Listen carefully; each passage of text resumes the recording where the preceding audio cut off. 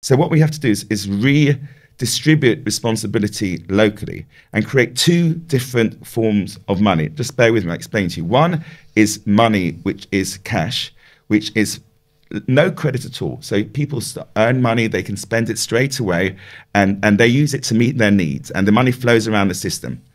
And that is the first ledger, and it's a ledger. So everybody will know what people are earning. Now people will say, 1 minute, if it's a ledger and it's open, it's an invasion of privacy, but it's not, because we want to make sure that you are being looked after. And if you're in a bed sit and you're in a crummy situation and you're being abused, if people knew and it was visible, they wouldn't do it. The reason why they do it is they get away with it because no one knows.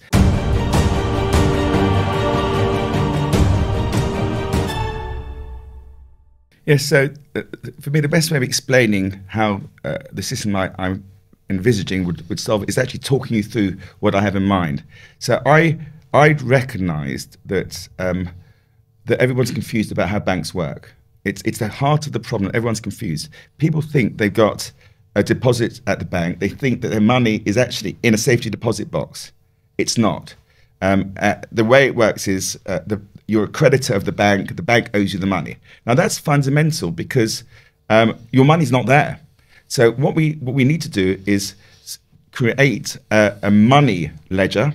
It's a digital ledger with money which is my own. It's actually equivalent of a deposit. And again, based on the biblical system, you pay people every day, so no credit in the system. So what you're going to try and create is a system which deals with people's needs and it flows. That's what cash is about. It should be meeting everyone's needs. And a guy called Silvio Gesell worked out that there are two different functions of money. One is this need to meet everyone's needs, which requires a rapid flow. And there's a separate function, which is to deal with the longer term, the schools, the hospitals, the roads, which requires a credit system. And I agree with him that you've got to create the two separately, but you've got to create visibility, because what you're saying is nobody cares. Because no visibility, you're a small person. That's certainly the impression. Oh, that's the case. No one seems to care. No one does care. You can't raise a concern because no one listens. You're dealing with big, huge organisations and you complain and no one listens effectively. So what we have to do is redistribute responsibility locally and create two different forms of money. Just bear with me, I'll explain to you. One is money, which is cash, which is no credit at all. So people earn money, they can spend it straight away, and they use it to meet their needs, and the money flows around the system. And that is the first ledger, and it's a ledger. So everybody will know what people are earning. Now people will say, 1 minute, if it's a ledger and it's open, it's an invasion of privacy, but it's not, because we want to make sure that you are being looked after. And if you're in a bed sit and you're in a crummy situation and you're being abused, if people knew and it was visible, they wouldn't do it. The reason why they do it is they get away with it because no one knows. So the key is visibility. And the other ledger is a credit ledger. And that deals with the longer term, which is what we call lending. But the two have to be completely separate. Now that ledger is there to deal with somebody, let's say somebody is poor and hasn't got enough money to upgrade to the. So what would happen is they would get a loan from a local relationship manager, from a local community organisation that works with them, and the loan would have a deadline. It gets waived at the end of 7 years, but the money could be used to upgrade, to give them the person what they need, effectively, to be spent on safe accommodation. And this personal relationship manager would work with you as an individual to make sure you got what you needed, and they'd also work with you to try and ensure over 7 years you got repaid. But if not, the debt gets waived anyway, because it's a book entry, and the reality is it's no damage. You can actually waive it. So we have, and that ledger would also be visible. So you have these two ledgers that everyone can see. One, to make sure that everybody's needs are being met every day, and two, to make the long-term projects are actually happening. And the money in the long-term ledger effectively will be used to pay workers, not for asset prices.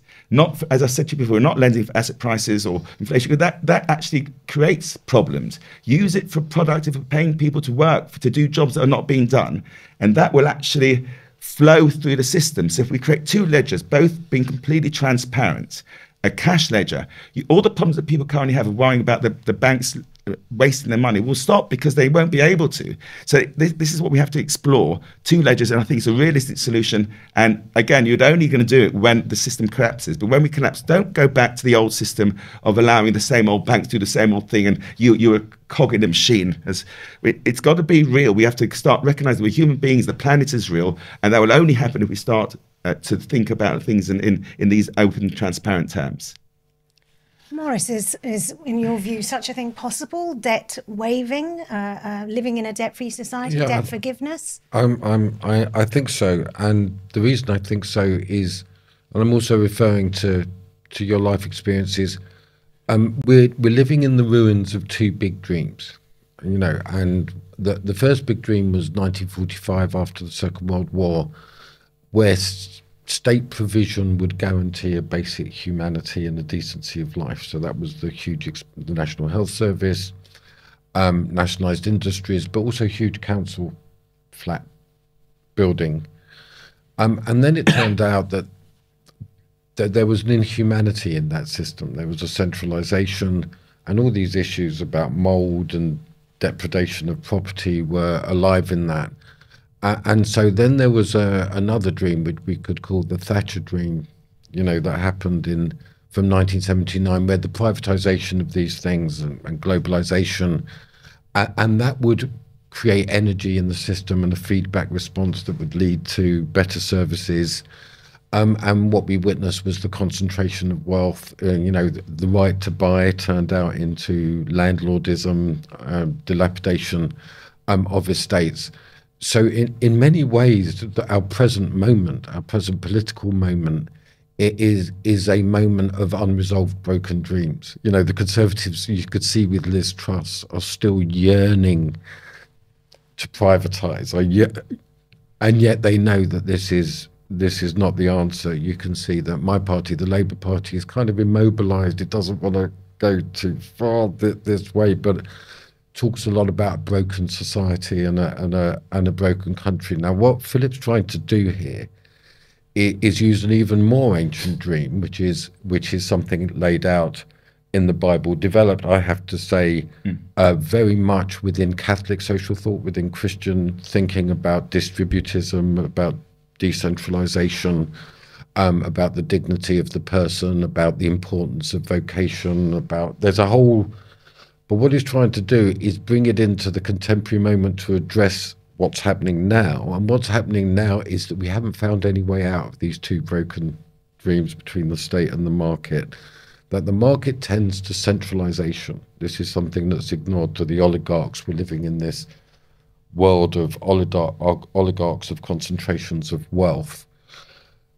And the old state dreams still didn't really redistribute power, didn't renew democracy and accountability. So working through this biblical inheritance, I have to say, quite remarkably influenced by certain Marxist ideas in terms of the analysis, the concentration of wealth and proletarianization. Philip is just about the only person I know who's really genuinely thinking through, well, when this crash happens, what do we do?